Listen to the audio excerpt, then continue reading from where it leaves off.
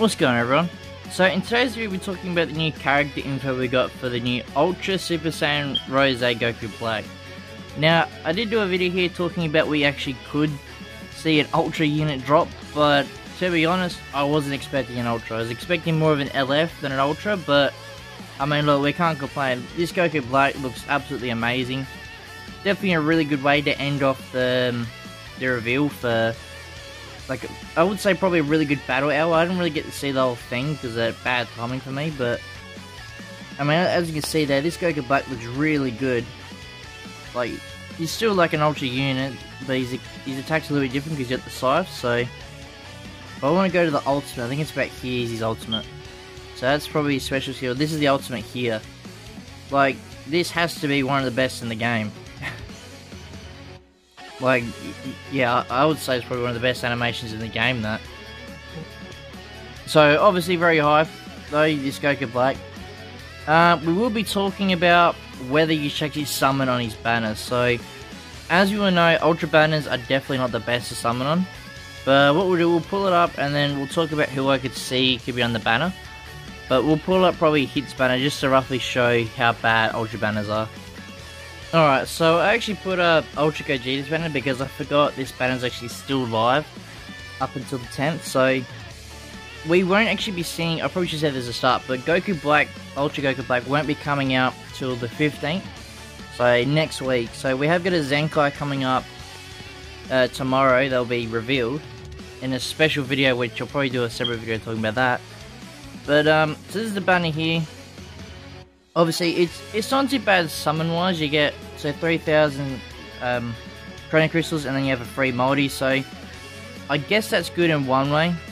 But let's have a look at the banner. So, Ultra Gogeta, obviously, we'll just pretend that's going to be Goku Black, and then the rest here, you know, 0.35% for drop rate for an Ultra. It's definitely not the best. They need to improve that big time, I'd say. I would at least like it to be 0.5, like, and then maybe put the LFs maybe 0.75.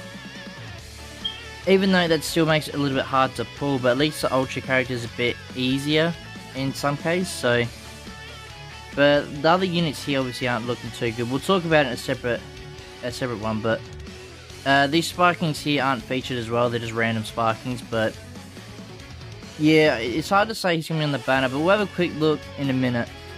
But just his rates alone, I would say it's not worth summoning for, because like he's probably gonna be a really good unit, which is the really bad thing.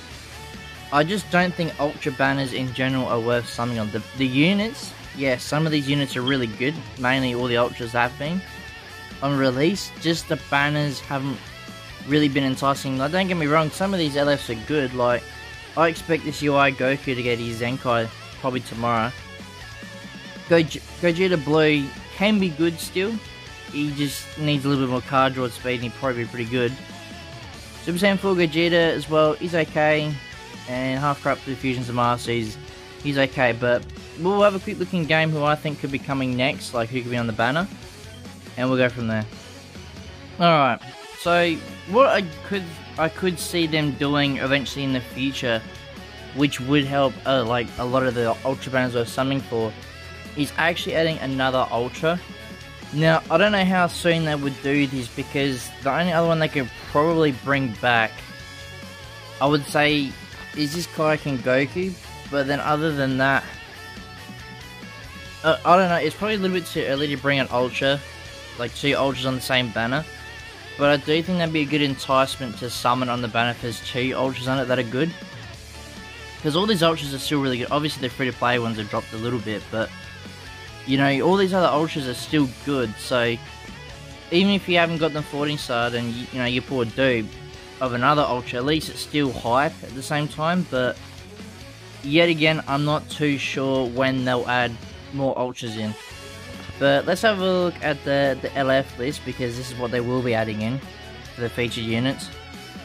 So here can we probably cross off? So obviously Beast Gohan won't be on it. Well, would he be on it? No, I don't think so. I think it's a little bit too early still. I guess just Vegeta could be on it if he gets his Zenkai tomorrow, or this week, so I guess he could be a good option. Who else? Could it be Cooler? Cooler could be on it, actually. I can't remember the last time he was on the banner. Yeah, I think Cooler would be a good choice as well. This Trunks, I can't remember. He was on a banner recently. I can't remember exactly when, so he'd be a good option as well. He's not very good, but I think how I would look at it is units haven't been on the banner in a while, like on an LF banner in a while. Should come back in the Ultra one so you can pick them up and get more dupes if you get unlucky. Who else could they bring back? Your Sign Goku, I don't think he'll be this one here. Even though he might get his Zenkai, I don't think he'll be out on the banner. Because if... I mean, who else? I mean, this Goku here could get one as well. Like, he could be on the banner as well. There's a few that could be on it, but it's hard to say for sure who is going to be on it. Because, like, it's hard to predict with Legends who's going to be on the banner, but I would say there'd be a minimum of 4 other LFs on the banner. Hopefully they're good picks. Like I said, hopefully it's either this Cooler be a good pick on the banner. But other than that, I don't really know who else. Broly could be on it. He hasn't been on that many banners, I don't recall. Other than that, yeah, it's hard to say exactly who's going to be on the banner.